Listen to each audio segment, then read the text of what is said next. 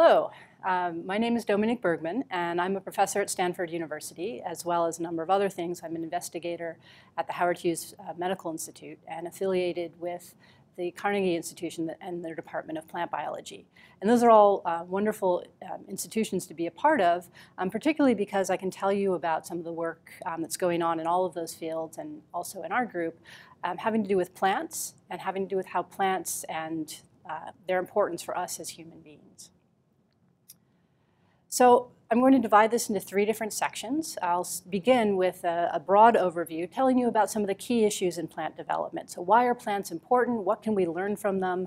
Why should we care about how they develop? And then I'll in doing that, tell you a little bit about specific cells in plants, cells that are called stomata that are really important. They're important for getting the atmosphere, the carbon dioxide from the atmosphere into the biosphere, into living things. And that's useful because we eventually want to eat those things. So I'll tell you about stomata, their function, but also how we use them as a model for stem cells. So that'll be a more specialized topic that I'll continue in part 2. And then in part 3, come back to this idea of how plants and the environment are interacting and the effect of that on humankind. So one of the things that I think is really important and kind of obvious, but we don't always think about it, is that we're completely surrounded by plants. So I'm at Stanford, normally during the day. I'm up here at UCSF filming this. And on the way, I'll take the train, and you see plants all around. You can see plants in urban settings. So this is actually the San Francisco Botanical Garden. You can see wonderful trees and grass and a few people in there. But it's really dominated by plants. And so if you walk through the woods, it's an environment that's dominated by plants. They're surrounding us everywhere. They've been there before us, so this is actually a modern forest, but it's illustrating probably what life looked like before we were on the planet. So plants covered all the surfaces. They were up in the air. They were down, mosses down on the ground. And they really were important because without plants, we wouldn't have oxygen in the atmosphere, and so animals aren't actually able to live without that. Today, we do have environments like this, but we also have marginal environments, ones where it's very difficult for humans to live in, but plants can do just fine. So this is actually craters of the moon up in Idaho, and you can see just in that distance that there are a few trees that just managed to make it out there, but it's very, very harsh environment. It's very dry. Humans are not so happy to be there. These are my nieces that are complaining a lot. So plants can live in places without us. They can live in harsh environments. And it'd be nice to know, how is it that they do that? How are they able to survive in a climate that may be changing? So one of my colleagues, Elliot Meyerowitz, who's down at Caltech a number of years ago, called plants the ultimate outgroup. So what does he mean by that? So often in biology, we're interested in comparing things. So why is one thing like another? If two things started out very differently but then ended up the same, there might be some common principle there. So if you look in evolution, plants and animals are two very successful families. But it's been a long time since they had a common ancestor. And so this is a diagram that's actually not that accurate, but accurate enough for my purposes. And it's a cute cartoon. And what you can see is at the bottom, so plants and animals up at the top, so you can see some humans, some fish, some plants. They're very different from one another now, but they came from a common ancestor, and that common ancestor actually was a single-celled organism. Everything since that was done separately. So the last time that humans and plants, or monkeys and plants, or snails and plants shared something in common, it was when there was only a single cell. So they do different things. They've had different strategies in life. It's interesting to know what those strategies are, but sometimes, and to me this is really fascinating, even though they are so different, sometimes they come up with exactly the same solution to a problem that they have to face. And that tells us something that all organisms are going to solve it in the same way. Okay, so let's look at the top of this tree. So we've got some examples, some humans and some plants. So what's the same and what's different? What are the key features that we need to focus on? Well, I'm going to talk about development, and so I need to back up and tell you what I mean by development. And so development is the process by which you go from a single fertilized egg into something wonderful and complex like a human being. and all of the different things that happen. So that cell needs to divide into many different types of cells. Those cells need to move around if you're an animal. You need to form the shape that is a human body, so 2 arms, 2 legs, a head, and all those different parts. So developmental biology is that process by which you get all of that complexity. So whether you're a plant, and I'll show plants in green mostly and animals in beige or red, you start out the same. You're a fertilized egg. And then you go through some development and form some things, some limbs. So if you're a baby, you get a head and a couple of arms and legs. If you're a plant, you start making leaves and roots. And so this is pretty much what you end up with just coming out of, this is birth, essentially. So a germinating seedling, one that's just come out of the seed and into the light, or an infant. So then you go through the process of developing into a mature adult. If you're a plant, you start to make flowers and more complex things. If you're an adult, you get bigger. And then it's time to reproduce. That's an important thing for both plants and animals to do. If you're a plant, often you're self-fertile. Humans need a little bit of help, so we need a man and a woman here. And then you can produce some offspring, and we repeat the cycle. Okay, so that's something that both of these types of organisms need to solve. But there are some differences between plants and animals, if you hadn't noticed that before. And some of the key differences between plants and animals have to do with food. So plants are our primary producers. They take basic elements from the soil and sunlight and sun energy, carbon dioxide from the air, and from that they generate carbohydrates and all the building blocks of life. So without plants, we wouldn't be around again. There are some exceptions. Sometimes plants will consume animals, like a Venus flytrap that will trap flies. But other than that, most of the time the plants are producing food and the animals are consuming food. And in terms of developmental biology, what's important about that is plants have ways of capturing sunlight and nutrients from the soil, whereas animals are specialized to have digestive systems so that they can consume things that way. Another thing that's very different between plants and animals is mobility. So plants are rooted where they are. They are not going to move throughout their lifetime. And animals, of course, can run around. They can move to New Jersey if they want to. They're a very different type of organism. And that also leads to different strategies with development. So if you're a plant and you know you can't move, you just have to face whatever you're going to see. So you might have more sunlight sometimes and less sunlight, and that's going to change your development. Whereas an animal is going to try to move to a more optimal place. So there's mobility, and that's what the whole organism does. There's also motility, and that sometimes we term that in terms of cells. So motility would also be movement. But here I'm not talking about what the whole organism does. I'm talking about what constituent parts do. So what's really key here, and again I'm showing plant cells in green and animal cells in red. Plant cells are in boxes. They've got walls around them. So whatever they're born next to, they're next to for the rest of their life. And these cells can divide, and the plant will grow, but the cells never move relative to one another. Animal cells are really different. So animal cells can move around. Here's my little animation of cells moving around. And you can imagine cells in your bloodstream are obviously moving around, but cells during development move around. So if you're a ball of cells, and that's how most organisms start out, if you want to become a long, skinny thing, if you're an animal, the cells can move so that you get a long, skinny thing. Whereas in plants, they have to divide in a particular direction to generate the same thing. So those are slightly different strategies. All right, so let's come back to this idea of development in plants and animals. And I'm going to show you some real plants and animals developing rather than just some clip art.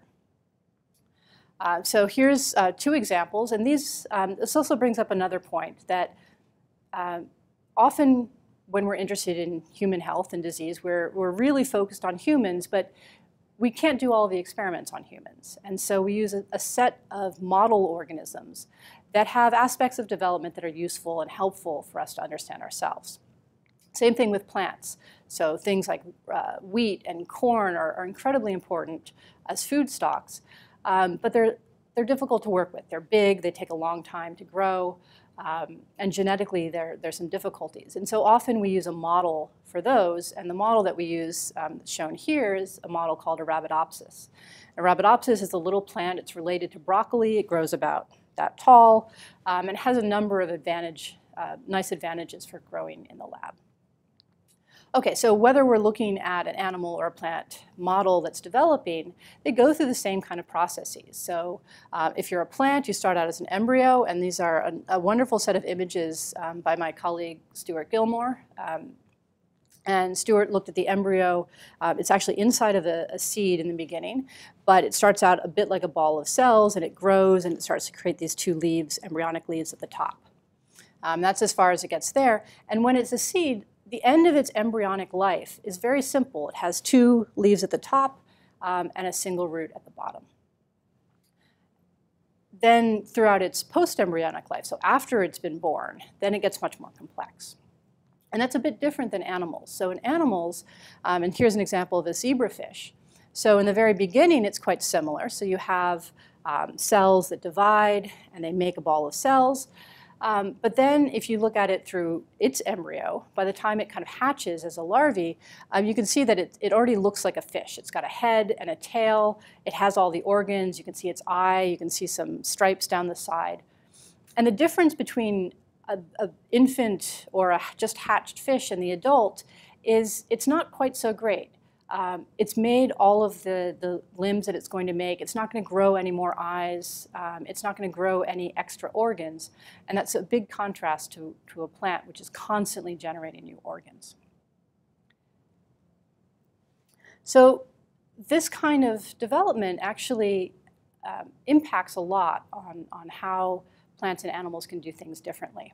And so this is, I think, a nice example of humans and their offspring and plants and their offspring and their development. And if you think about human development, the really key parts of human development, when you're generating all of the organs and all of the really form of a human baby, all of that's happening in utero in a very controlled environment. So mom's womb has all the nutrients you might possibly want. It's constant temperature. Lots of things are buffered. And so that organism is in a very, very constant environment. And so Ava here was inside of my sister, generating her beautiful blue eyes and her arms and her legs without actually having to deal with the environment. Now these plants that are in front of Ava, they were born, when they came out of their seed and outside of their mother, they only had 2 leaves. And yet you can see that they now have a whole lot of leaves and a whole lot of other things. All of that development was done in response to the environment. They were out there. They were dealing with how dry it was in some years or how wet it was in other years, how much sunlight there was, whether or not there were insects that were trying to eat them. And so lots of things about that development is really, really different. And so plants over the time that they've been around, because of that strategy, because they're constantly having to deal with the outside world, that has some implications for how they develop. And it turns out that some of those, here's the punchline, they're very good at regenerating. They get eaten a lot, and so they can regenerate parts. We're not so good at that. If our arm gets chopped off by a crocodile, we don't really have an opportunity to grow a new one. But plants are constantly able to do that. If the environment changes, we have pretty limited abilities to respond to that. I mean, obviously diet and exercise can make someone larger or smaller, but plants can be 100 times bigger in some environments than in others. And so you can see that actually, that extreme flexibility, you can see as an example in these maple trees. So on one side, we have a maple tree that's been part of a bonsai. So this is in a very constrained environment. There's not too many nutrients sitting there in that dish. There's not a whole lot of light in someone's living room. So that's fairly limited in how big that can get. So not only is it not very tall, but all the leaves are smaller. If this was a fruit tree, you'd have tiny little fruits as well. Put that in contrast to, this is a picture from a garden in Kyoto, and here's another maple tree. Genetically very, very similar, but it's much, much bigger. And this particular tree, you can see it growing next to some other trees. It's going to grow out in a particular direction to reach the sun. So if plants can be flexible in their development and form all sorts of different organs at different times, how do they actually do that? And to understand that, you need to look at the different parts of the plant that actually generates all of those organs. And so the important parts of the plant there are things called meristems. So meristems are like stem cell populations that I'll tell you a bit more about in a few slides. So there are two really key meristems. So they're formed in the embryo, so an embryo about this old that has these two cotyledons sticking up, two embryonic leaves, and a root will have a stem cell population at the center called the shoot apical meristem. So it's apical, meaning it's at the tip, and shoot because it's generating all of the organs of the shoot, so the leaves and the branches and the flowers. At the bottom of this embryo, equally important is the root apical meristem. And the root apical meristem is going to generate all of the root organs as the plant lives. And so this is them in the embryo. If you look at them much later on, if you think about a plant, this is an example of a number of plants that would be growing in a field. And in these plants, what you can see is above ground, there's what we normally see, those plants that have different forms and different types of flowers and leaves, and those are all generated by the activity of the shoot meristem. But something that's usually hidden to us is the roots underground, and you can see here just how big those roots are, how complex they are, how many different forms they take, and how big they actually can be larger in total size than what's actually above ground. Okay, so one of the important key words for these meristems is that they're pluripotent. They're actually able to generate lots of different types of tissues. So if you take something like a root, if you look at the different tissue types in there, it actually makes hairs to go out and collect nutrients. It has in the center of it, it has a vascular system that takes those nutrients and carries them up to the top. In the leaves and the shoot, you have cells that are specialized for photosynthesis, other cells that are specialized for transport or defense or other things. So they're pluripotent in that they're able to make lots of different cell types and lots of different organ types. Now, I always like to see development in action. And so this is giving you an idea of the beginning and the end point. But what's really fun is to be able to actually watch development as it unfolds. So this is a movie that was taken, this is a set of images done by Nick Kaplinski at Swarthmore College. And what he did was simply take a camera and set it up over developing a Arabidopsis seedling. And he did this for about a month. And what we're going to see is this little seedling in the center is going to go from having only 4 leaves into a mature plant that's actually going to generate a flower. So if we watch this, we start to see it grow. So those leaves get bigger, they start to expand, but then new leaves come out. And those new leaves are coming out of the center of it because of that shoot apical meristem. So that meristem is active, it's generating new leaves that come out. And what you'll also notice is that the leaves come out in a spiral. So what you'll see is they fill in the gaps. And that's important because plants are photosynthetic, so they're trying to capture the light. And by doing this, they're able to space the leaves out so none of them are sitting right on top of each other and blocking the light. So this will continue for a while, and at the very end it becomes reproductive, so it's actually generating in the very center of there. There's actually a flower that's going to open up a little bit out of the frame of this movie. So that's development, and that's all because of how that shoot apical meristem is acting. All right, so stem cells at the meristems are very powerful, they're very long-lived, they make lots of different cell types. There are some more limited stem cell types. These are called meristemoids, so oids for smaller version of a meristem. And these can't make the entire plant, and they're more limited, but they make very important cell types. And actually, we're, in my group, very excited about these because this is really the subject of our work. So if we were to look at this plant and not focus so much on the shoot and the root anymore, but just look at one organ, the leaf, there are meristemoids, other populations that are going to help generate that leaf. So these cells will divide, and they'll end up generating all of the cell types that make up the epidermis of the leaf. And there are 2 very important cell types that I'll talk about that come from this lineage. A plant has to be waterproofed, it has to be watertight, and so it's got cells that interdigitate, and those are these pavement cells here. You can see they look like jigsaw puzzle pieces, and they form a watertight seal between the plant and the atmosphere. That's great, it keeps the plant protected, but plants actually have to interact with the atmosphere. They actually need to be able to take in carbon dioxide from the atmosphere into the plant, and they need to release water out and oxygen out to the atmosphere. And if you're completely tightly sealed off like that, it doesn't really work. So in between these sealed off areas are things called stomata. And stomata are really my favorite cells on the planet. Stomata are actually structures that consist of 2 cells. They're identical cells, and they form a valve. So these cells open and close, And that valve is how oxygen comes out of the plant, carbon dioxide goes into the plant. So these two cells are really, really critical. The pore in the center of them is also critical. And underneath them, this is just the surface of the plant. If you looked underneath, there would be cells designed to capture carbon dioxide as it comes in.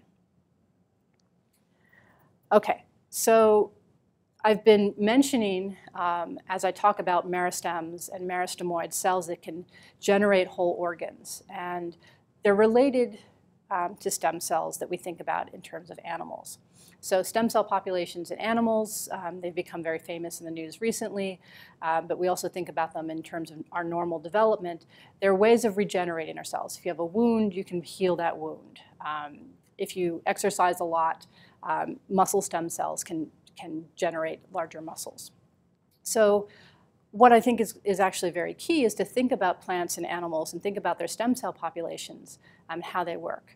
So I've introduced the plant ones. I'll give you a few key features of animal stem cells so that we can compare those. So at the heart of stem cell divisions are things called asymmetric cell divisions. So as a cell divides, it's going to create two daughter cells. And there are lots of mechanisms during division to make sure that those two daughter cells both inherit the same DNA and certain things that they both have to have. But it's also important to make these two daughter cells different from each other sometimes. So in an asymmetric stem cell division, you have a mother cell, it divides into two daughter cells, and those two daughter cells are different from one another. When they're stem cells, one of those cells, in this case this one, acts just like its mother, so it replaces the mother. The other cell goes off and does something different. And so because of this pathway, if you have a mother cell that recreates itself and generates something different, then you always keep a stem cell. You always keep something there that's ready to regenerate. Okay, so that's going to be true for whether you're a plant or an animal. When we talk about stem cells in animals, I'll go through several different things, the ones that are naturally in our body, and then some more recent work in which scientists have been able to reintroduce, to generate stem cells from cells that had already been something else. So if you are looking at an embryo, a human embryo or another mammal, again, we're going to go back to fertilized egg. So eggs then divide a number of times. Here they often divide symmetrically at the beginning, so all the cells are identical. But then they start to divide a bit more and divide asymmetrically, and cells start to do different things. So there's a stage called the blastocyst stage where there's just a few cells that are kind of clumped on one side of the embryo. And at that point, every one of those cells has the potential to become any other cell. So when people make embryonic stem cells, when those are derived, this is the stage from which they're derived. So those cells are pluripotent or totipotent. They're able to make everything. Then there's special signals that happen normally during development that make them do certain things to make this cell, even though it could make anything, make this cell make blood, this cell make muscle, this cell make liver, for example. All right, so that would be the early part of development. Then these cells start to organize themselves, so they move around and start forming the different parts of the animal. And so if we were to follow that a little bit later, then we get on to something that looks a bit more like a human, something that has limbs and internal organs. And that's at a stage where in those internal organs, or in something like the skin, those are specific cells, and very much like the meristemoids that I talked about that only make a few different things, these are adult stem cells, and they only make a few things. So adult skin stem cells will only make skin. They're not going to regenerate muscle or bone. And so this is something that they're made in the embryo, but they persist throughout the adult, and they're important for regeneration, wound healing, and growth. And just to give you a quick example of some of those somatic or adult stem cells, those are found through many different tissues in our body. So things that regenerate a lot, things like the skin and the muscles and the blood. Brain is still a little bit debatable, but there is some idea that you can regenerate neurons. All right, so that was a little bit of a trip through some of the important things about stem cells in humans, but I started off with plants. So here's the big question. If we want to know how these adorable humans are made and how they maintain themselves and how they become adults and resistant to injury and all of those wonderful things. What is it that we can learn from plants? Why would we study plants instead of another animal? And I want to bring up a couple of things. I've kind of alluded to the fact that plants, because they live so long, because they constantly generate new organs and regenerate themselves, they're really good at it. And so we ought to figure out how they've done it to figure out how we do it. The other thing that becomes an issue when you think about stem cells is we often talk about a balance. Stem cells are things that keep renewing, but there's a danger to that. If a cell renews itself over and over and over again, that's getting to be a tumor. So a tumor is something that divides and keeps dividing out of control. And so in animals, we often think about that balance. How is it that you can regenerate enough times but not overshoot? And plants, we don't know how they've done it, but they've done a really remarkable job of not getting cancer and yet being able to regenerate themselves for hundreds of years. And so what can we learn from them? So I'm going to give you a few examples in this and in part 2 about what we can learn about plants and stem cells. To give you just a few key bits, one of the things that interests our lab a lot is how does a stem cell get made? We can think about stem cells as they get reactivated and are working, but what makes a stem cell in the first place? Why is a stem cell and not another type of cell? And that's very difficult to address in animals, particularly mammals. A part of that is because they're inaccessible. So when stem cells are made, if we look at a 20-week-old fetus, it already has the stem cells established in its muscle and liver and epithelia, skin, for example. But we have no access to that. We have no access to that in humans. Even if we look at something like mouse, which experimentally we have more access to, it's still something happening inside an embryo, inside a mother. So it's very difficult. We can't stick a microscope in there very easily to see what's going on. Plants, on the other hand, they're continuously making stem cells, and they're continuously renewing them, and they're out there for us to see. When we look at a plant like this, it is constantly making stem cells. Every time it makes a branch, it makes a new population of stem cells. Every time it makes a flower, there are new stem cells for those reproductive organs. And then in the leaf, as I mentioned before, those meristemoids, those are new stem cell-like populations that are making the leaf. So I think it's important to add plants into a whole set of different organisms that we use to understand stem cells, because nature has solved problems having to do with regeneration and regrowth in many different ways. And we've learned a lot from work in other animals. For example, in planaria, flatworms, these can be divided up into little bits and pieces, and there's a wonderful iBio seminar on these, where those parts can regrow. The same thing is true for amphibian limbs, so if you can cut off a frog limb or a salamander limb, that will regrow. We can't do that right now, but it'd be really wonderful to figure out how those organisms do that. And so I'd like to add plants into this group of organisms that we study because they have certain properties that are very useful. And if you think about that tree of life, and it's going to come up a lot more in part 2 when I start talking about individual genes, what we find is that even though they're quite different in certain ways, underlying the genetic circuits for development are actually quite similar. So the last part on this slide I have is an embryonic stem cell. And I wanted to bring up one other thing, which is I've been talking about stem cells sort of naturally, how they normally occur in the body. But a huge, exciting field right now is in what we can manipulate as scientists a little bit outside of nature. So the induced pluripotent stem cell. So these are iPS cells.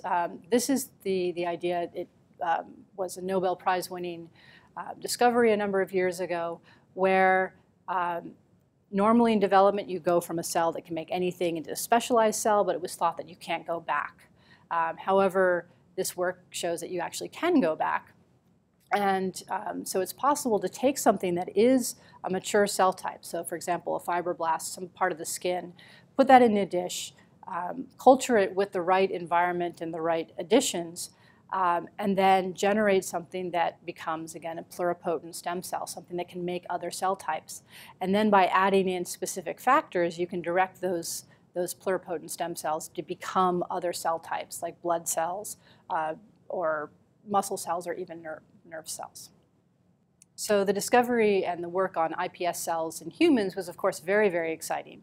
As plant biologists, though, it reminded us of some work that had actually been done about 70 years ago. So plants, for a long time, we've known about how to regenerate those, how to actually convert mature cells back into a pluripotent state. So this is actually some examples of doing exactly the same thing as you would with iPS cells. You isolate plants, you mature plants that are differentiated, you make them into a pluripotent stem cell in a dish, and then you regenerate them. And what's interesting here is that you're actually regenerating the entire plant. So not just individual cell types that are not very organized, but you actually generate organs that look like leaf organs or organs that look like flowers. So plants are very, very good at regenerating back into a whole plant. And the other thing that I want to say that's actually really remarkable and kind of fun about this is that this, of course, is done in a science environment, in a sterile culture with a lot of high-tech equipment. But the one thing about plants is you may have actually done some of this yourself. So this is from a website for moms to do science projects with their kids. And this is an experiment showing that you can actually make your own regenerated stem cell populations in plants simply by cutting off the bottom of a leaf at a stem here, adding a few things like maybe some aspirin, putting them in water, and putting them on your windowsill. And so you then become a stem cell biologist in a few easy steps. All right, so I want to kind of come to the conclusion of this and thinking about how plants are useful for us understanding both their own development, which is fascinating, but also reflecting back on our development, and particularly in terms of stem cells. So the first thing is that plants do have stem cells that last throughout their lifetimes, and these lifetimes can be hundreds or thousands of years. But they're also making new stem cells, so every time they make a new organ as an adult, they're generating a new stem cell population. And because they're doing that, they're accessible. And that's going to be a big part of part 2, where I talk about meristemoids in the leaf that we can actually film and we can watch them develop. We can watch them go forward, we can actually watch them go backward and regenerate. They're very good at regenerating. I've reiterated that point a number of times. And then finally, what you'll hear in the next part is that this is all wonderful that plants can do this. What does it reflect about for us? One of the interesting things that we found by looking at the genetics underneath this is that the genes that control plant stem cells and plant development are actually very similar to ones that we know from animal development. And so we can learn a lot by comparing things at the genetic level. Okay, so that's the end of part 1, where I talk about some of the key issues in plant development, particularly related to stem cells. In part 2, I'll move on from there and talk a bit more about the work that we do in our lab, looking at a particular stem cell type in the epidermis, and that limited stem cell. And then in part 3, I'll focus on the function of the end product of that stem cell and how that actually affects the global climate. So this work is done, it's supported by a number of people. It's supported by a wonderful lab group that I have at Stanford University. And in the next slides, you'll hear about specific contributions from different members of the lab. But it's also been funded by a number of sources, and that's absolutely critical for science to keep getting done. So we're indebted to the National Institutes of Health and the National Science Foundation for supporting this work. At Stanford BioX is an interdisciplinary program that's allowed us to do some really interesting climate work that you'll hear in part 3. And I was recently part of an initiative that brought plant biology into the Howard Hughes Medical Institute in a wonderful collaboration between the Gordon and Betty Moore Foundation and HHMI. And then finally, I need to acknowledge some of the models for some of my slides. Gabrielle, who you can guess is my sister, and Maya and Ava, 2 of the small, adorable children that you saw.